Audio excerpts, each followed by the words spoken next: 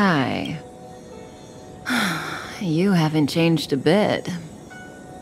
I'm sorry you have to see me in such a sorry state.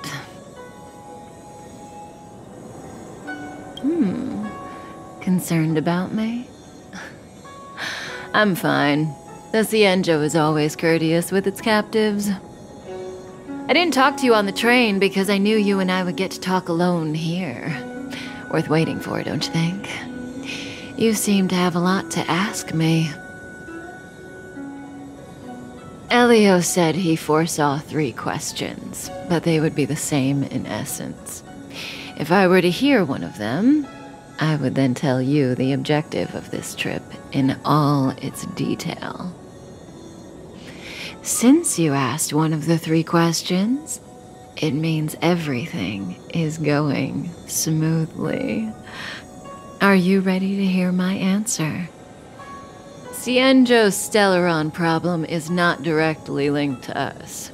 But if you look at it from Elio's perspective, you can't say the Stellaron hunters are completely innocent. We foresaw all this long ago, but chose to remain indifferent until the time was right for us to get involved. Diviner Fu was surprised because she discovered 3 truths. 1. The Stellaron hunters are not enemies of the Cienjo. You know this now, though you refuse to believe it. 2. Someone else brought the Stellaron into the Cienjo and activated it. A result of both internal unrest and external aggression. Traitors on the Luofu and enemies from outside want to overthrow the Cienjo. The Master Diviner is in a hurry to find the General, presumably to inform him of this fact. However, that's all the Master Diviner knows, because Elio withheld key pieces of information from me. He foresaw the Divination Commission using the Matrix of Prescience against me. To guard against setbacks, he ensured that I knew only what he wanted the Cienjo Alliance to know in this moment. As for number 3, even in their wildest dreams, the Cienjo Alliance could never have guessed it.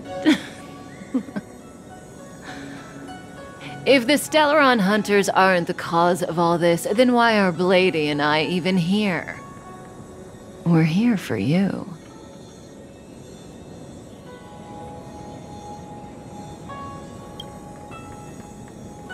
Sounds ridiculous, doesn't it?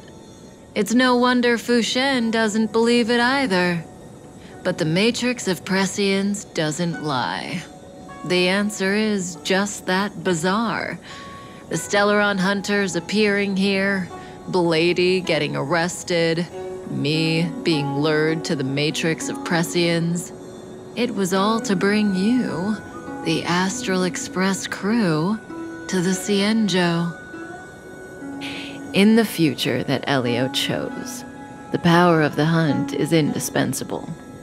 And that's why the Astral Express crew had to come to the Luofu and achieve something important for the Cienjo.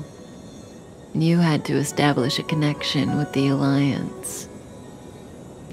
And that's why I had to trick you into coming here. I needed you to meet the Luofu's general in person and to help him resolve the Stellaron crisis. I needed the Alliance to owe you a favor. That way, in the future, at the most critical moment, the Cienjo will offer you their help. What do you think? Surprised? The notorious Stellaron hunters did all that just to make you a hero of the Cienjo? Quite the plot twist, don't you think? Like I said, Elio withheld key pieces of information from me. The future holds endless possibilities. Knowing the right thing at the wrong time could spoil all our hard work.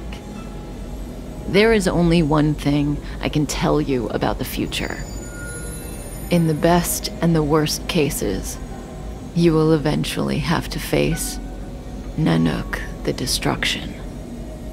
And when that time comes, you will need all the help you can get. It will be a brutal struggle of eonic proportions. Proportions that neither you, nor I, nor the Astral Express will ever be able to reach. In the vast majority of futures, that's when destiny ends.